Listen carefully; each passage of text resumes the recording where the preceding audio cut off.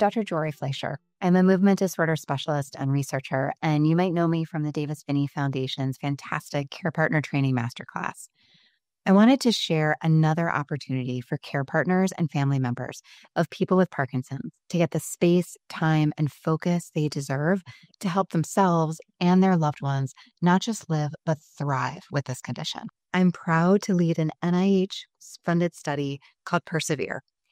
PERSEVERE is a national, entirely virtual program testing out a Parkinson's and Lewy Bodies specific curriculum combined with social support designed by and for care partners.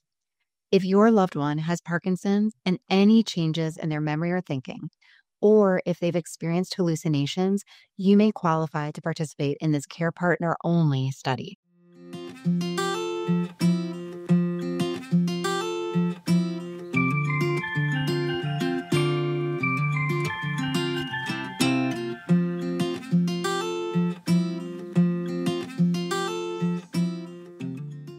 The mentee was so happy to have someone who's willing to take time out of their week to just sit down quietly and discuss any issues that came up.